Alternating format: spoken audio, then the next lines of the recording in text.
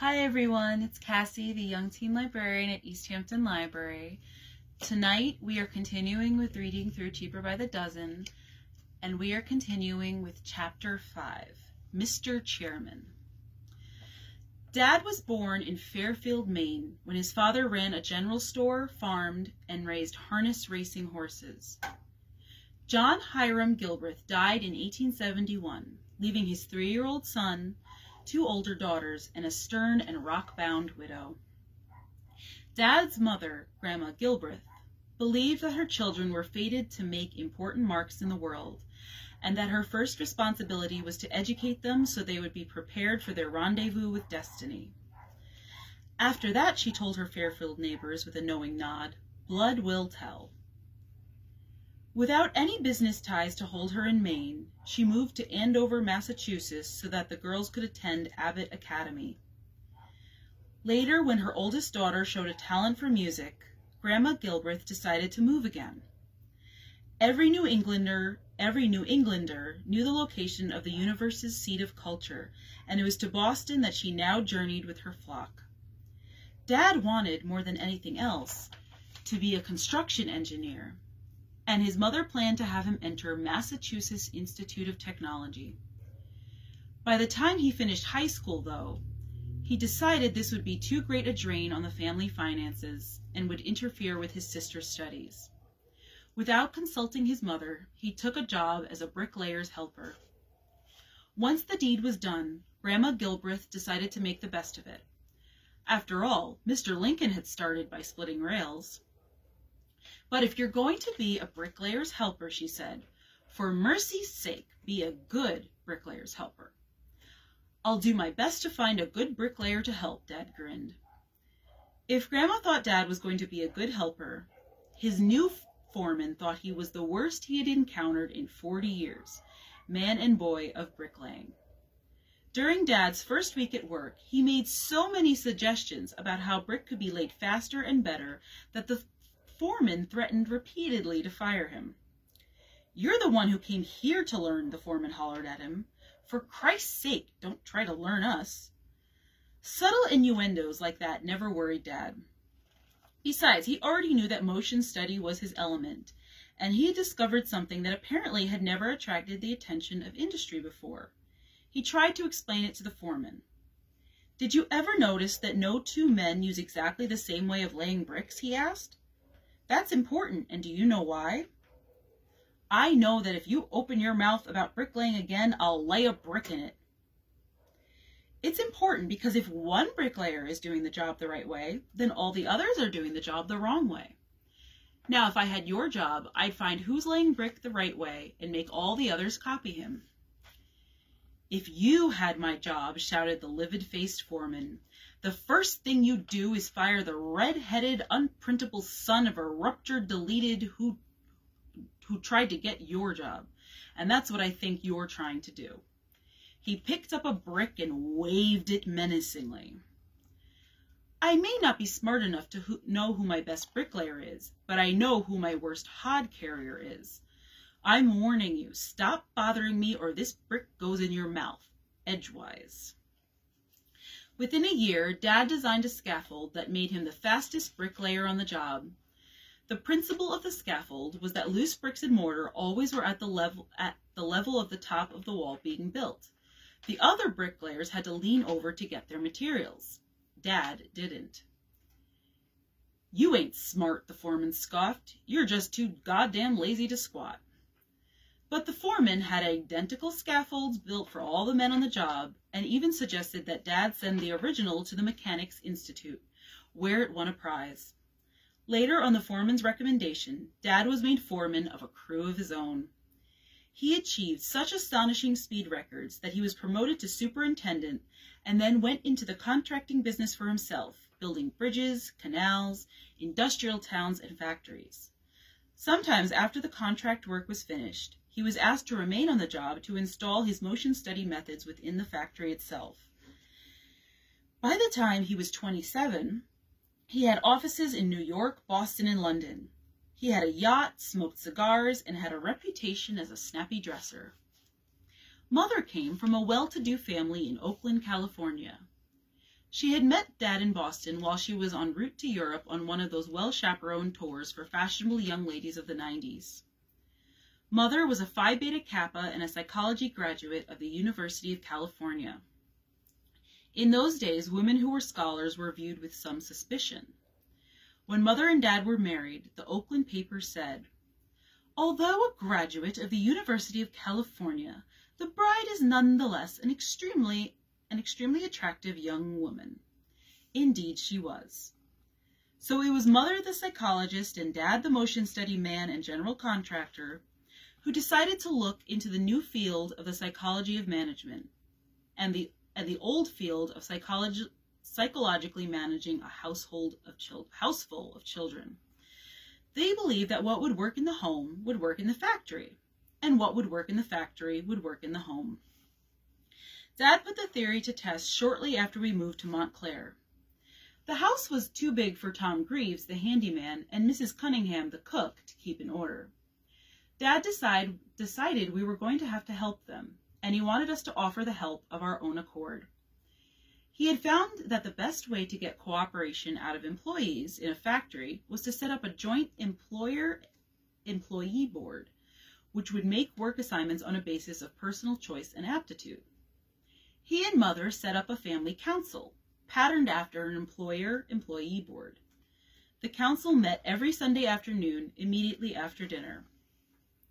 At the first session, Dad got to his feet formally, poured a glass of ice water, and began a speech. "You will notice," he said, "that I am installed here as your chairman. I assume there are no objections. The chair, hearing no objections, will—" "Mr. Chairman," Anne interrupted. Being in high school, she knew something of parliamentary procedure and thought it might be a good idea to have the chairman represent the common people. "Out of order," said Dad. "Very much out of order when the chair has the floor. But you said you heard no objections, and I want to object." "Out of order means sit down, and you're out of order," Dad shouted. He took a swallow of ice water and resumed his speech. "The first job of the council is to apportion necessary work in the house and yard. Does the chair hear any suggestions?" There were no suggestions. Dad forced a smile and attempted to radiate good humor. "Come, come, fellow members of the council," he said. "This is a democracy. Everybody has an equal voice. How do you want to divide the work?" No one wanted to divide the work or otherwise be associated with it in any way, shape, or form. So no one said anything. "In a democracy, everybody speaks," said Dad. "So by jingo, start speaking." The good humor man was gone now. "Jack, I recognize you. What do you think about dividing the work? I'd warn you, you better think of something." "I think," Jack said slowly, "that Mrs. Cunningham and Tom should do the work. They get paid for it."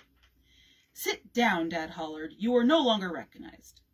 Jack sat down amid general approval, except that of Dad and Mother. "Hush, Jackie," Mother whispered. "They may hear you and leave. It's so hard to get servants when there are so many children in the house." "I wish they would leave," said Jack. "They're too bossy." Dan was next recognized by the chair. "I think Tom and Mrs. Cunningham have enough to do," he said as Dad and Mother beamed and nodded agreement. "I think we should hire more people to work for us." "Out of order," Dad shouted. "Sit down and be quiet." Dad saw things weren't going right. Mother was the psychologist. Let her work them out. "Your chairman recognizes the assistant chairman," he said, nodding to Mother to let her know he had just conferred that title upon her person.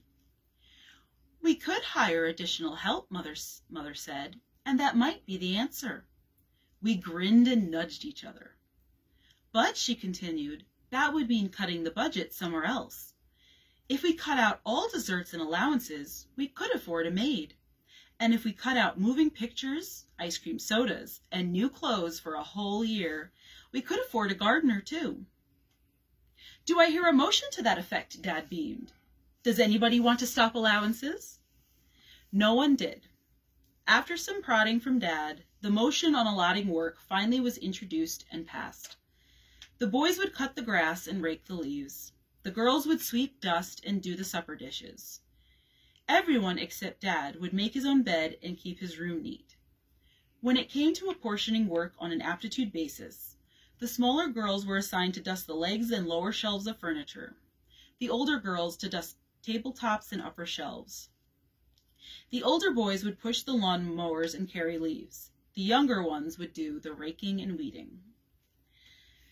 The next Sunday, when Dad convened the second meeting of the council, we sat self-consciously around the table, biding our time. The chairman knew something was in the air, and it tickled him. He had trouble keeping a straight face when he called for new business.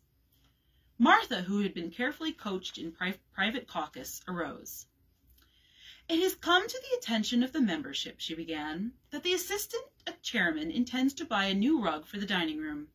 Since the entire membership will be required to look upon and sit in chairs resting upon the rug, I move that the council be consulted before any rug is purchased."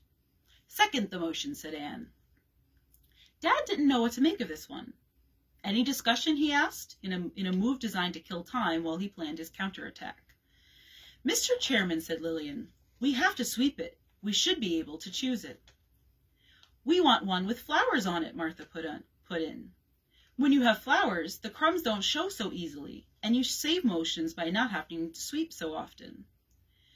"We want to know what sort of rug the assistant chairman intends to buy," said Ernestine. "We want to make sure the budget can afford it," Fred announced. "I recognize the assistant chairman," said Dad. "This whole council business was your idea anyway, Lily. What do we do now?" "Well," Mother said doubtfully, "I had planned to get a plain violet-covered rug, and I had planned to spend $100. But if the children think that's too much, and if they want flowers, I'm willing to let the majority rule." "I move," said Frank, "that not more than $95 be spent." Dad shrugged his shoulders. If Mother didn't care, he certainly didn't. "So many as favor the motion to spend only $95 signify by saying aye." The motion carried unanimously. "Any more new business?" "I move," said Bill, "that we spend the $5 we have saved to buy a collie puppy." "Hey, wait a minute," said Dad.